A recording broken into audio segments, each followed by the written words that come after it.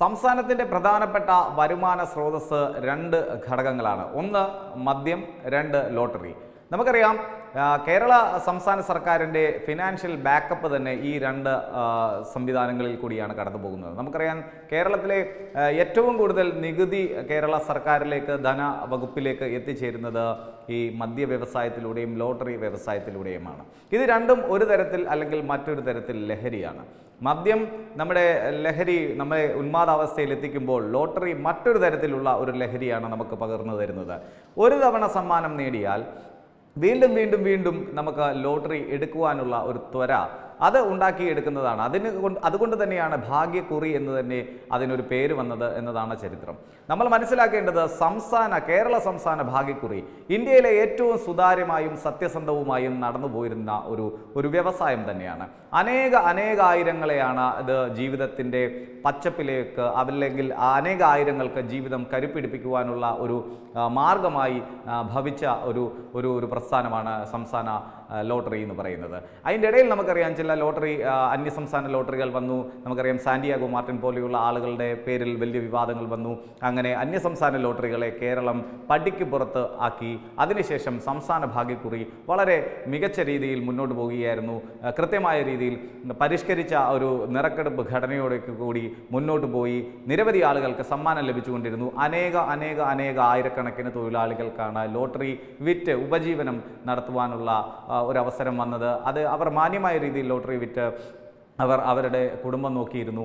പക്ഷേ ഇപ്പോഴത്തെ പ്രധാനപ്പെട്ട ഒരവസ്ഥ എന്തെന്നാൽ ഈ ലോട്ടറി ഒരു മാഫിയ കൈയടക്കിയിരിക്കുന്നു എന്ന ഏറ്റവും പുതിയ ഒരു ഞെട്ടിക്കുന്ന യാഥാർത്ഥ്യമാണ് നമ്മളിപ്പോൾ പുറത്തുവിടുന്നത്. കാരണം ഈ റീറ്റെയിൽ സെല്ലർമാർ, അതായത് നമ്മൾ റോഡിൽ ഒക്കെ കാണാം തീരെ ശാരീരിക അവശതകളുള്ള തീരെ ബുദ്ധിമുട്ടുകളുള്ള ലോട്ടറി ഉപജീവനം ലോട്ടറി കച്ചവടമാക്കി മാറ്റിയ ആളുകൾ, ഈ ആളുകൾ വിൽക്കുന്ന ടിക്കറ്റുകൾക്ക് ഒരു 1000 രൂപ പോലും പ്രൈസ് അടിക്കുന്ന ഒരു സംവിധാനം ഈയിടെയായിട്ട് കാണാനേയില്ല. കാരണം നമ്മുടെ സംസ്ഥാന ലോട്ടറിയുടെ ഘടന ഒന്ന് പരിഷ്കരിച്ചിരുന്നു. വില കുറച്ചു. 50-40 ഒക്കെ ഉണ്ടായിരുന്ന വില 30ലേക്ക് നിജപ്പെടുത്തി. ഒരു ലോട്ടറിക്ക് മാത്രമാണ്, അതായത് ശനിയാഴ്ച നറുക്കെടുക്കുന്ന കാരുണ്യ ലോട്ടറിക്ക് മാത്രമാണ് നിലവിലിപ്പോൾ 50 രൂപ. ബാക്കിയുള്ള 6 ലോട്ടറികൾക്കും ഒരാഴ്ചയിലെ 6 ലോട്ടറികൾക്കും 30 രൂപ വെച്ചാണ് സംസ്ഥാന സർക്കാർ വില കുറച്ചത്. ധനമന്ത്രി കഴിഞ്ഞ ദിവസം പറഞ്ഞു ഇനിയും വില കൂട്ടാൻ പോകുന്നു ലോട്ടറിയുടേത് എന്നൊക്കെ പറയുന്നത് അത് രണ്ടാമത്തെ കാര്യം. പക്ഷേ ഇപ്പോൾ നിലവിലെ ഒരു അവസ്ഥ എന്തെന്നാൽ ഈ 30 രൂപയാക്കി കേരള സംസ്ഥാന ഭാഗ്യക്കുറിയുടെ വില നിജപ്പെടുത്തിയതോടെ പ്രൈസ് അടിക്കുന്നത് വളരെ കുറവാണെന്നാണ് സ്ഥിരം ലോട്ടറി എടുക്കുന്ന ആളുകളുടെ പരാതി.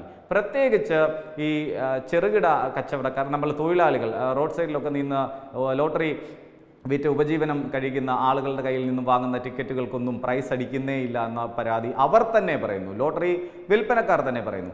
അതിൻ്റെ ഒരു പിന്നാമ്പുറ കഥയിലേക്കാണ് നമ്മളിപ്പോൾ പോകുന്നത്. കാരണം സീഡിറ്റാണ് ഈ പരിഷ്കരിച്ച ഈ നിറക്കെടുപ്പ് ഘടനയുടെ പിന്നിലെ തലച്ചോറ്. നമുക്കറിയാം സീഡിറ്റ് ഇംപ്ലിമെൻറ്റ് ചെയ്ത ഒരു മെഷീൻ, ആ മെഷീൻ വെച്ചാണ് കുറച്ച് ആളുകളെയൊക്കെ ഈ ഗോർക്കി ഭവനിലൊക്കെ വിളിച്ചിരുത്തിയിട്ട് ഒരു സ്വിച്ച് ഇടുന്നു, സാധനം കറങ്ങുന്നു, അവിടെ വന്ന് വീഴുന്നു, ആ ഫസ്റ്റ് പ്രൈസ് അടിക്കുന്നു. ഇതൊക്കെ സംഭവം റുട്ടീനായിട്ട് പോകുന്നു. അത് സുതാര്യമാണെന്ന് കാണിക്കാൻ കേരളത്തിലെ ചില ചാനലുകളിൽ ഇത് ലൈവായിട്ടും സംസ്ഥാന ഭാഗ്യക്കുറി വകുപ്പ് കാണിക്കുന്നുണ്ട്. സ്വാഭാവികമായിട്ടും നല്ല കാര്യമൊക്കെ തന്നെ. പക്ഷേ ഇതിൻ്റെ കള്ളത്തരത്തിലേക്ക് വന്നാൽ എന്തെന്ന് വെച്ചാൽ ഇതിൻ്റെ പിന്നിൽ, ഈ നിറക്കെടുപ്പിന് പിന്നിൽ ഈ ഉദ്യോഗസ്ഥരും ഒരു ബിനാമി സംഘവുമായുള്ള ഒരു ടൈപ്പ് ഉണ്ട് എന്ന് തന്നെയാണ് ഇപ്പോൾ വാർത്തകൾ പുറത്തു വരുന്നത്. കാരണം ഈ ലോട്ടറി ഈ സീഡിറ്റിലെ ജീവനക്കാർ തന്നെ നമ്മളോട് രഹസ്യമായി, കാരണം അവർക്ക് ക്യാമറയുടെ മുമ്പിലൊന്നും ഇത് പറയാൻ പറ്റില്ല, കാരണം പണി പോകാൻ സാധ്യതയുണ്ട്. അതുകൊണ്ട് അവർ തന്നെ പറയുന്നു ഇത് വെറും ഉടായ്പ പരിപാടിയാണ്, തരികിട പരിപാടിയാണ്. ഈ നിറക്കെടുപ്പേ ഒരു പ്രഹസനമാണ്. ഇത് ചുമ്മാതെ ലൈവിലൊക്കെ കാണിച്ച് ജനങ്ങളുടെ വിശ്വാസ്യത കൂട്ടാൻ വേണ്ടിയിട്ടുള്ള ഒരു പരിപാടി മാത്രമാണ് സർക്കാർ കാണിക്കുന്നത്. പക്ഷേ ഇതിൻ്റെ പിന്നിൽ ഒരു ബിനാമി ഇടപാടുകളുണ്ട്. കാരണം ഏകദേശം അടിക്കുന്ന നമ്പറുകൾ ഏതൊക്കെയാണെന്ന് ഈ കക്ഷികൾക്കറിയാം, ഈ സെറ്റ് ചെയ്ത് വെച്ചിരിക്കുന്ന കക്ഷികൾക്കറിയാം. ഇവരിങ്ങനത്തെ രീതിയിൽ അടിക്കാൻ സാധ്യതയുള്ള നമ്പറുകളെല്ലാം ഹോൾസെയിലായിട്ട് ഈ ബിനാമികൾക്ക് നൽകുന്നു. അങ്ങനെ പ്രൈസ് അടിക്കുന്ന, അതായത് 5000, 1000, 2000 ഇങ്ങനെയൊക്കെ പ്രൈസുകളുള്ള, അതായത് 100 കണക്കിന് ടിക്കറ്റുകളാണ് ബിനാമികൾ കൂട്ടത്തോടെ വാങ്ങിച്ചെടുക്കുന്നത്, അല്ലെങ്കിൽ അവരുടെ പക്കലേക്ക് എത്തുന്നത്.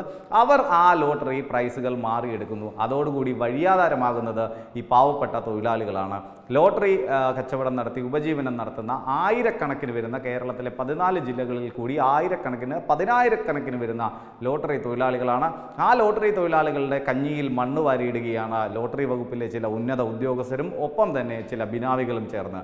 അതിൽ ഒരു വ്യക്തമായ ഒരു പങ്ക് സീഡിറ്റിനുണ്ടോ എന്ന കാര്യത്തിൽ ഒരു വലിയ ആരോപണം ഉന്നയിക്കാൻ നമ്മളാളല്ല. പക്ഷെ ഒരു കാര്യം പറയാം, സീഡിറ്റിലെ ചില ഉദ്യോഗസ്ഥരെങ്കിലും നമ്മളോട് രഹസ്യമായി സമ്മതിക്കുന്നുണ്ട് ഇത് ശുദ്ധ തട്ടിപ്പ് പരിപാടിയാണ്. ഈ നറുക്കെടുപ്പ് എന്ന് പറഞ്ഞ സംഭവം ശുദ്ധ തട്ടിപ്പ് പരിപാടിയാണ്. അവരാണ്, സീഡിറ്റാണ് ഈ ഒരു മെഷീൻ അത് ഇംപ്ലിമെൻറ്റ് ചെയ്തിട്ടുള്ളത്, അത് വികസിപ്പിച്ചെടുത്തത്. ഒരു സ്വിച്ച് ഇടുന്നു, സംഭവം കറങ്ങുന്നു, ഞാൻ പറഞ്ഞ പോലെ കറങ്ങുന്നു. ബാക്കിയുള്ള സംവിധാനങ്ങൾ ലൈവായിട്ട് നമ്മൾ കാണുന്നു. കൃത്യമായിട്ട് രീതിയിൽ പ്രിൻ്റ് എടുത്തുകൊണ്ട് പെട്ടെന്ന് നമ്മൾ ഓടിച്ചെല്ലുകയാണ്, ലോട്ടറി അടിച്ചു എന്ന് പറയാം. പക്ഷേ നമുക്കൊരു പ്രൈസും ഉണ്ടാവില്ല. ഈ പ്രൈസ് അടിക്കുന്ന നമ്പറുകളെല്ലാം ഈ ബിനാമികൾ ബൾക്കായിട്ട് എടുത്ത് മാറ്റി വെക്കുന്നു. അവർ ഈ കോടിക്കണക്കിന് രൂപ ഇത്തരത്തിലുള്ള സമ്മാനത്തുക അടിച്ചു മാറ്റുന്നു. അതോടുകൂടി പെരുവഴിയിലായിരിക്കുന്നത് ഈ പൊരുവെയിലത്തൊക്കെ റോഡ് സൈഡിൽ നിന്ന് ലോട്ടറി കച്ചവടം ചെയ്യുന്ന പാവപ്പെട്ട തൊഴിലാളികളാണ്. അടിയന്തരമായി ധനവകുപ്പ്, അടിയന്തരമായി സർക്കാർ അധികൃതർ ഈ ഒരു വിഷയത്തിൽ ഇടപെടണം. ഈ ലോട്ടറി ബിനാമി മാഫിയയെ, ലോട്ടറി വകുപ്പിലെ ചില ഉന്നത ഉദ്യോഗസ്ഥരും ഈ ബിനാമി മാഫിയയും തമ്മിലുള്ള ഈ വഴിവിട്ട ബന്ധത്തെ നിങ്ങൾ അവസാനിപ്പിക്കേണ്ടതുണ്ട്. അല്ലെങ്കിൽ ഒരു വ്യവസായം തന്നെ ഈ മണ്ണിൽ നിന്ന് വിശ്വാസ്യതയില്ലായ്മ എന്ന പേരിൽ അപ്രത്യക്ഷമാകാൻ സാധ്യതയുണ്ട്. സംസ്ഥാന ഭാഗ്യക്കുറി സുതാര്യം, സുരക്ഷിതം, വിശ്വസ്തം എന്നൊക്കെ നിങ്ങൾ ക്യാപ്ഷൻ പറയുന്നു, വലിയ സിനിമാ താരങ്ങളെ കൊണ്ടൊക്കെ പറയിപ്പിക്കുന്നു. പക്ഷേ ആ കാര്യത്തിൽ സുതാര്യതയില്ലായ്മയുണ്ട്, വിശ്വാസ്യതയില്ലായ്മയുണ്ട്. കാരണം അതിൻ്റെ ഒപ്പം തന്നെ ചില അവിഹിത ബന്ധങ്ങളും ഈ ബിനാമി ലോട്ടറി വകുപ്പിലെ ഉദ്യോഗസ്ഥരും ബിനാമികളും തമ്മിലുണ്ട് എന്ന കാര്യം ധനവകുപ്പ് ശ്രദ്ധിക്കണം. സ്വാഭാവികമായി അല്ലെങ്കിൽ കേരള സംസ്ഥാന ലോട്ടറി എന്നേക്കും ഒരു ഓർമ്മയാകും. മാത്രമല്ല അത് വിറ്റ് കുടുംബം പുലർത്തുന്ന 10,000 കണക്കിന് തൊഴിലാളികൾ വഴിയാധാരമാകുകയും ചെയ്യും.